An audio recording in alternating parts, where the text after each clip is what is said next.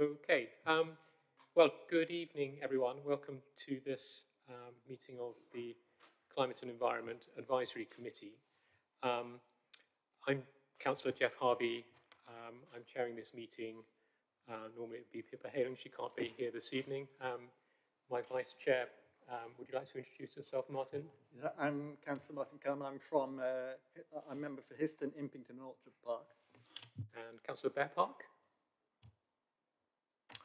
Good evening, my name is Paul Bearpark. I'm Councillor for Milton Waterbeach. Right. And I see we also have Leader Bridget Smith and Cabinet Member for Planning with us. Would you like to introduce yourselves?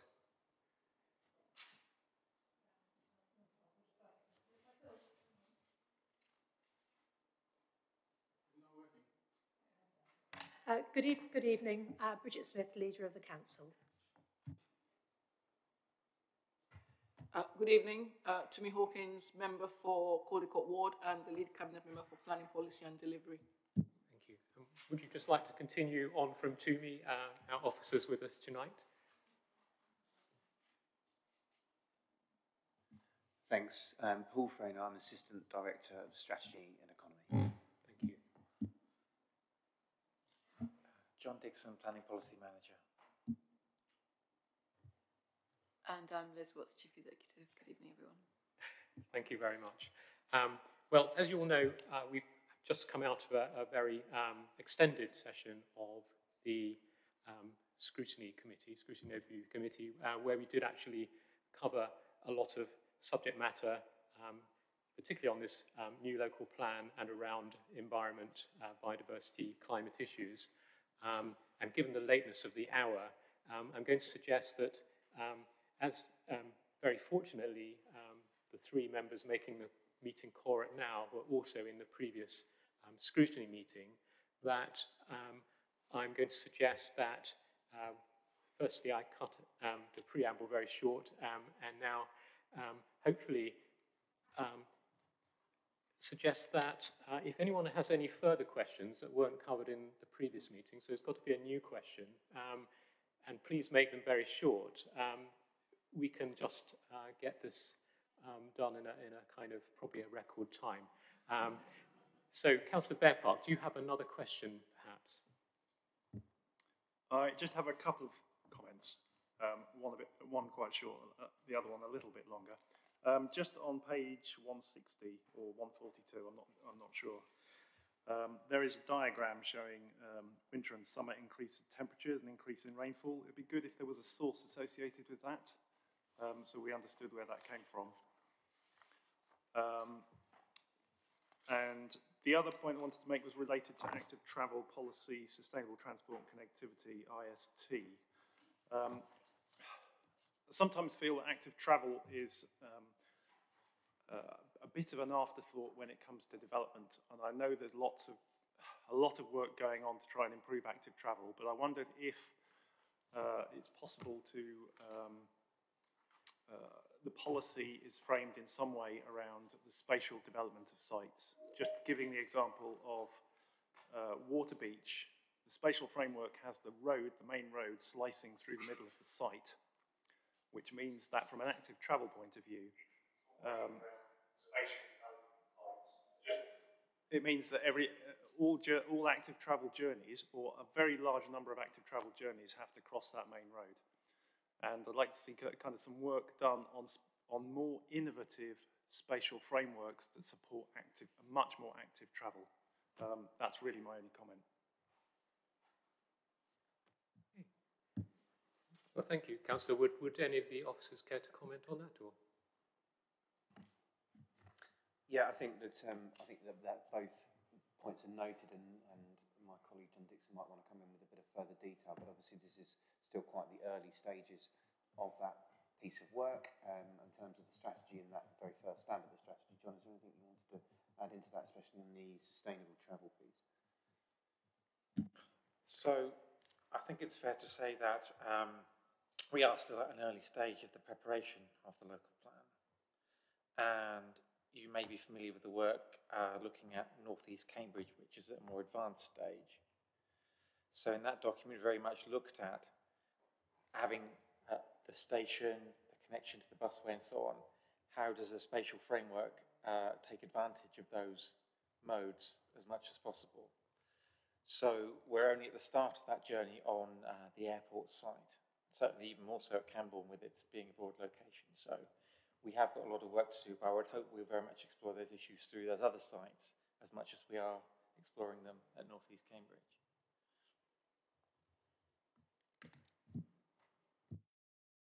Okay, thank you. Well, I see we're joined online by Councillor Pippa Halings, who would normally be chairing this. I think it's admissible. I think you had a question, Pippa. Can you hear me?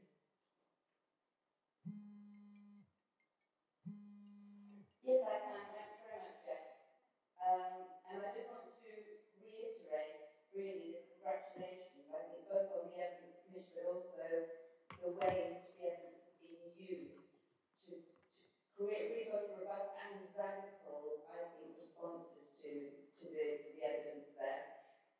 One of the questions that I do have is around the green infrastructure and open space theme, and it's around the minimum distance access to open space per resident. And I just wondered, there wasn't a policy around that before in the current plan that we have, and whether or not we're looking at including something like that. Thank you, Councillor Halings. Any comment on that from our panel?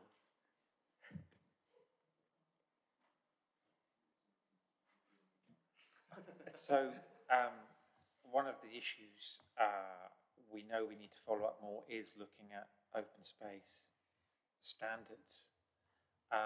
The green infrastructure opportunity mapping study very much looked at what alternatives there are regarding standards, but it is an area we acknowledge we need further work. It's a challenging area because we know we've got to get the right sort of standards that work for our area, because some of the nationally set standards don't necessarily work everywhere. So I don't have the answer for you today other than to say, yes, it's on the list. And I think it's acknowledged in the plan that it's an area we want to look at further over the next period before we get to that draft plan. Thank you.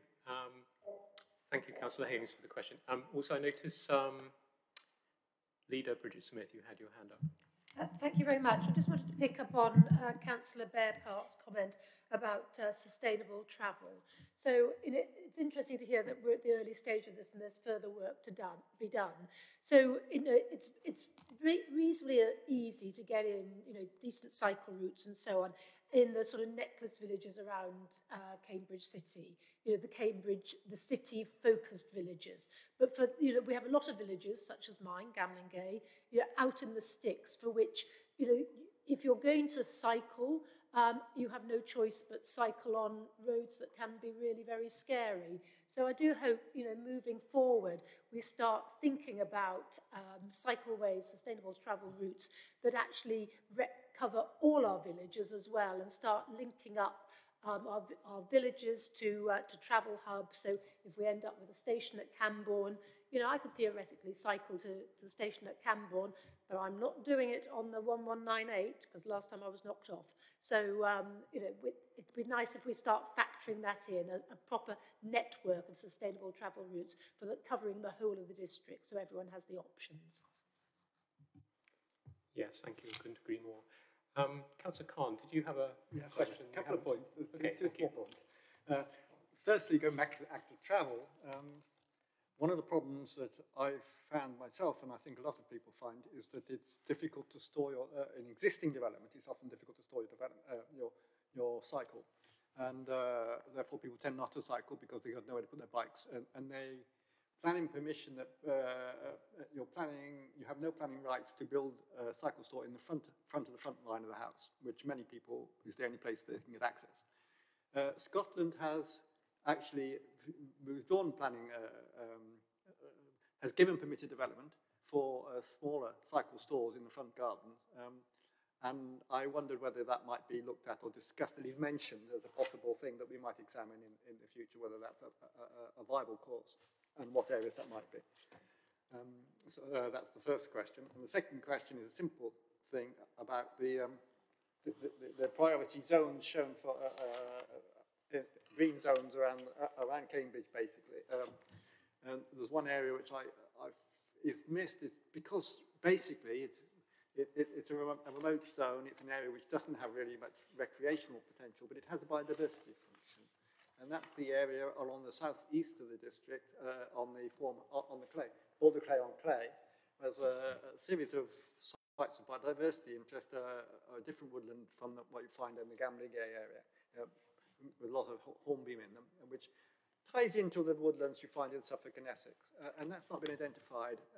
And there might be opportunities there, particularly if sport developments take place in some of the small villages, for improving the size of adjoining woodlands together. And also, perhaps we don't know how the farming system, support systems are going to go ahead, whether we're going to have an input into the decisions of farmers. So you might be able to support action taken by farmers. So I thought that perhaps needs mentioning somewhere in the local plan, not as a priority zone for recreation, but as a diversity zone which is a biodiversity zone which has its own interests. There's more comments than questions.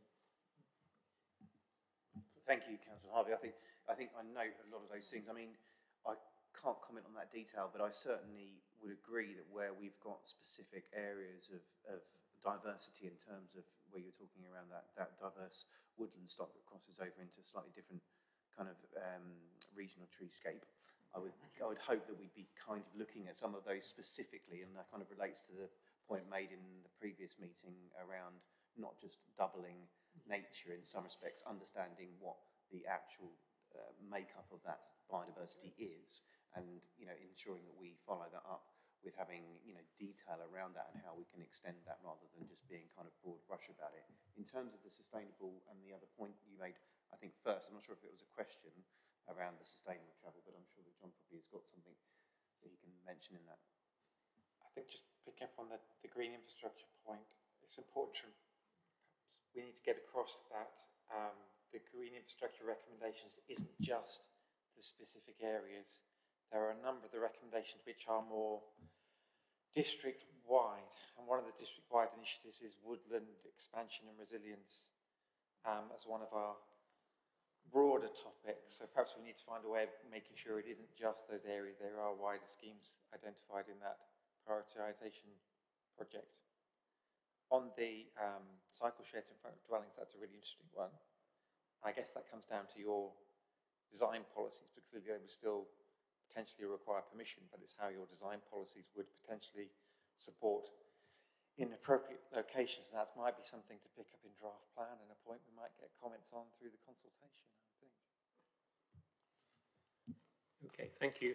Well, I'd just like to make an observation. I'm not really expecting an answer, just for brevity, but I just noticed that on adapting heritage assets to climate change, which is on page 222 of the consultation document, and there's some bullet points at the top of the page there, which look as though they might be a sort of embryonic policy statement, which would replace NH15 in our current local plan.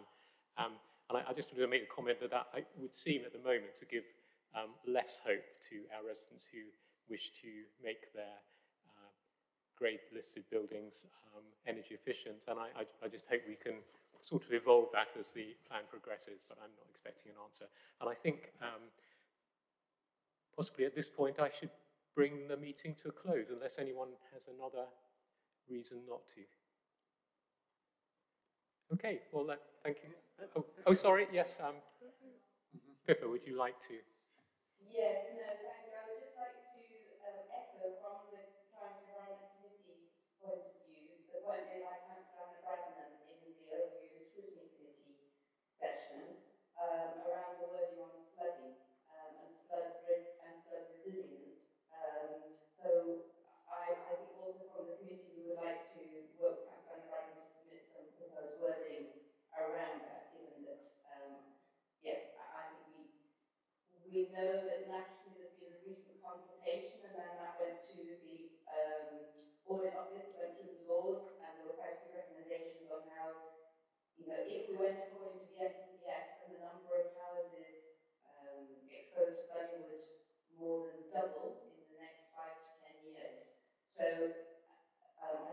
we need to make sure that we're being as ambitious as possible around flood risk and resilience also. So I just wanted to support that and make sure that's noted from our session chair too. Thank you, Councillor Halings. Just on that point, Chair, just very quickly, it's absolutely noted. We did make a note of those comments from Councillor Bradnam as well in terms of that policy wording around that flood risk. And initially, we don't see any issue with having a look at tweaking that, but certainly something we'd definitely take away. And we'll be speaking to Councillor Bradnam to make sure we've got that wording that she mentioned quite right. Good, thanks very much. Wonderful. Thank you, Chair. Thank you. Councillor Hawkins, did I know was your hand up at some point?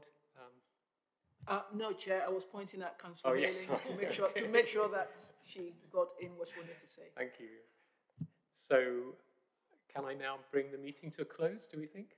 I don't see any objections to that. Well, thank you, everyone. And I'm sorry to our officers for having to stay so late this evening, but I think it was important to get this kind of wrapped up. So thank you very much, everyone.